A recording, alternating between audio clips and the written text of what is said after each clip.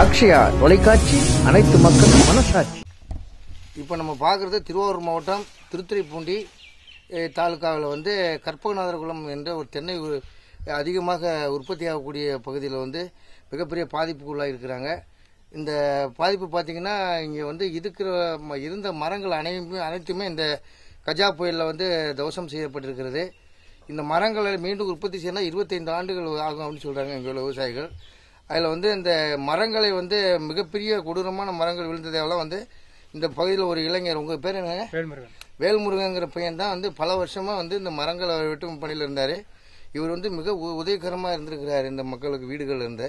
இப்போ பார்த்தீங்கன்னா ஒரு விவசாயியோட சந்திரசேகரங்கிற ஒரு வீட்டில் அவர் அவருடைய வீட்டில் இருந்த மரத்தை அகற்றும் பணியில் இருக்கிறாரு. நீங்கள் இப்போ எத்தனை நாளாக இந்த பணியில் இருந்துகிட்டு இருக்கீங்க? நான் எப்படி ஒரு 3 வருஷம்.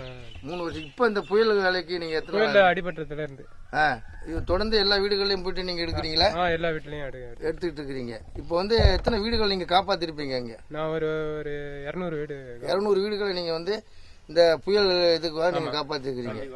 பள்ளிக்கூடம் இப்போ இந்த ஸ்கூலில் நீங்கள் முதல்ல போய் வெட்டுறீங்களா, வெட்டி கிளீன் பண்ணீங்களா? அது எப்படி எத்தனை பள்ளிக்கூடத்தை நீங்கள் கிளீன் பண்ணி? ஒரு 10 பள்ளிக்கூடம் பண்ணியிருக்கேன். 10 பள்ளிக்கூடங்களுக்கு மேலே கிளீன் பண்ணிருக்கீங்க. ஆனால் இன்னமும் அந்த வேலை முடியல. இல்லை எப்படி ஒரு மாதம் வெட்ட வேண்டியது? 1 மாதம் இருக்கும். 1 மாதத்துக்கு மேலே இருக்கும். ஓகே. இப்போ இந்த மரம் இது என்ன மரத்து மேலே விழுந்துருக்குது?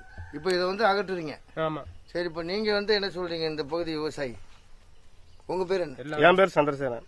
சரி, நீங்க உங்களுக்கு என்ன பாதிப்பு இருக்குங்க? இந்த பகுதியில் திருவாரூர் மாவட்டத்தில் முத்துப்பேட்டை ஒன்றியத்தில் இடும்பாவனம் ஊராட்சியில் கற்பகநாதகுளம் காடு வெட்டிங்கிற பகுதியில் தென்னை உற்பத்தியாளர் நிறைய இருக்கிறோம். சரி. அந்த தென்னை உற்பத்தியில எல்லாமே மாவட்ட மரோட அத்தனையும் போயிடுச்சு. கடலோர பகுதியான இங்க மீனவர்களும் விவசாயிகள் தான் நாங்கள் வசிக்கிற இடம். அந்த இடம். சரி. வேல்முருகன் என்ற பையன் தான் அந்த மரத்தை எல்லாம் வெட்டி கொண்டு இருக்கிறார்கள். அது போல இது என்னுடைய சொந்த தென்னந்தோப்பு. இதுல எனக்கு ஒரு 200 தென்னை மரங்கள், 10 மாமரம், 2 பிளா மரம், வீடுகள்லாம் சேதமடைந்திருக்கு. இந்த விவசாயிகள் எல்லாருமே, ஒட்டுமொத்த விவசாயிகள் இருக்கப்பட்டவங்க இல்லாதவங்க எல்லாருமே தென்னையே இழந்து விட்டு நிக்கிறோம். இப்ப அரசு அறிவித்திருக்க பட்டா தோப்புல உள்ள மரங்களுக்கு மட்டும் 1100 ரூபான்னு சொல்லி நேற்று பிஓ கணக்கெடுத்திருக்கிறாங்க. இது அறநிலைத்துறைக்கு குடிவார பாத்திசம்பள தோப்பு. இப்போ இங்க பார்க்க போனீங்கன்னா முத்துப்பேட்டை ஒன்றியத்துல இடும்பாவனம் ஊராட்சியில பார்க்க போனீங்கன்னா இடும்பாவனத்துல ஒரு கோயில் இருக்கு.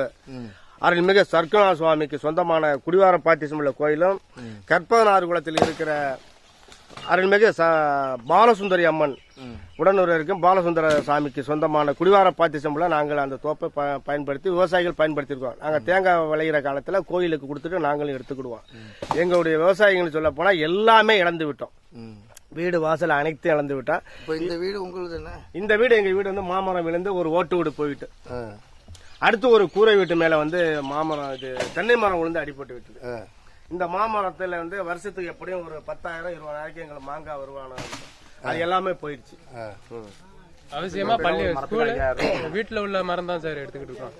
வீட்டுல உள்ள மரம் மட்டும் தான் முதல்ல நீங்க எடுத்துக்கிட்டு இருக்கீங்க. இப்போ அந்த ஸ்கூல் உள்ளது தம்பி வேல்முருகன் மரம் அறுத்து எடுத்து கொடுக்குறாங்க. அவங்க வீட்டு மேல, பள்ளிக்கூடத்து மேல, மற்ற அரசு கட்டிடங்கள்ல கிடைக்கிற இடத்த மரங்களை மட்டும் வெட்டி கொடுக்குறாங்க. இந்த விவசாயிகளுக்கு அரசு நல்ல ஒரு அவங்க மன திருப்தி அளவு பண்ற அளவுக்கு இந்த தென்னை உற்பத்தியாளருக்கு எதுவும் நிவாரணம் செய்தால் அவங்க நல்ல நிலையில் இருப்பார்கள் நான் யோசிக்கிறேன்.